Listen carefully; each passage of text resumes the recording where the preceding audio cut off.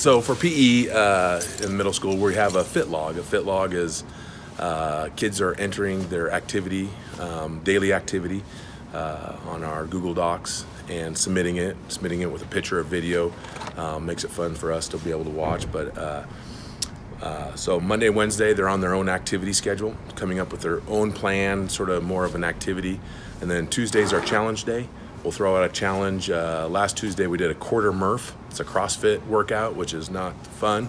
I'm really sore from it, but it's a challenge. And we're working up to the full Murph in May. And then Thursday is our run day, and today was a 12-minute run for distance. And then we change it up, just different cardio days on Thursday.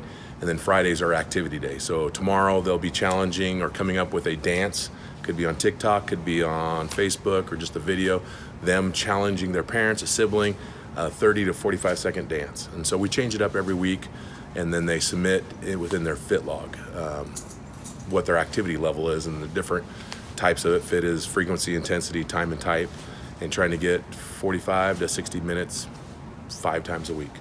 So that's what we've got going. What's the engagement been like? Are students actually? It's been really good. It's actually been really good. We've had, there's a small population that maybe is 2 to 3 times a week, but majority is 5 times, if not more. And kids are fun. It's fun to see the videos of them making pictures. Vogue, we have 6th grader Vogue that we had an obstacle course last Friday, and they had to make their own obstacle course at their house. And he lives out in the farm, and he's pulling chains and tire rims and throwing a tire and jumping up on some tractor, I think it was. But it's just fun to see that, them taking ownership in their own personal fitness. So yeah.